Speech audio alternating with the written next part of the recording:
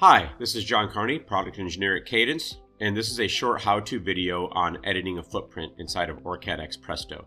For example, let's say you need to edit this footprint for all these SW devices. The first thing you would do is select the component, and from your right mouse button, choose Edit Footprint. If the footprint was found in your library, it'll open up the footprint from your library.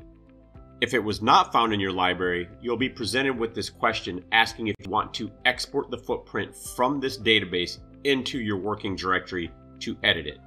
After the footprint was exported, a second OrCAD X Presto window will open in the Footprint Editor.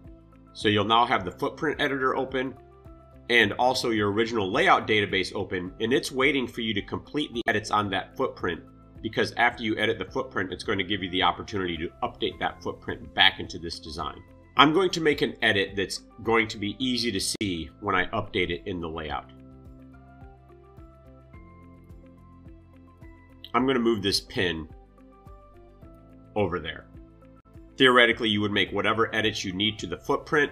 You could change the place bound, you could add pins, you could replace pad stacks of pins. Whatever type of edits you need to do in the Footprint Editor, you would make them all here. Once you're done making the edits, under the File menu, choose Exit.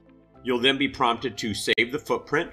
Back in the Layout Editor, it'll recognize that the Footprint Editor is closed, and it'll ask you how you want to apply those updates to your design.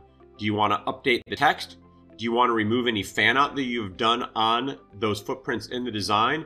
And do you want to refresh any associated pad stacks with that footprint? Once you hit OK, it's going to apply that updated footprint to the entire layout database. Now you can see that pin has been moved in every instance of that footprint in the design.